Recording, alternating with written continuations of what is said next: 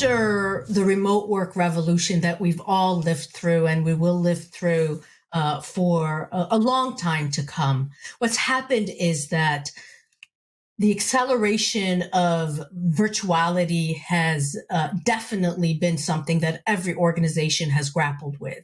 With that comes the introduction of many more digital tools, but also the use of many more digital tools.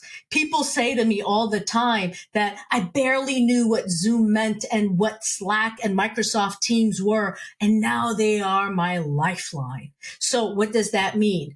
When you introduce all of these new digital tools, you actually begin to make your organization more vulnerable.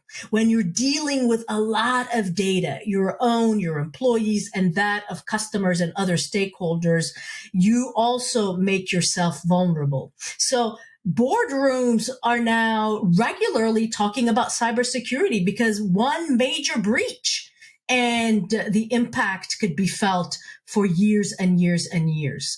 And how this plays out, therefore, in an organization and why it's part of the digital mindset book is that every individual needs to understand through training how vulnerable they are. They need to recognize that email, that foreign email that shows up that they should not click.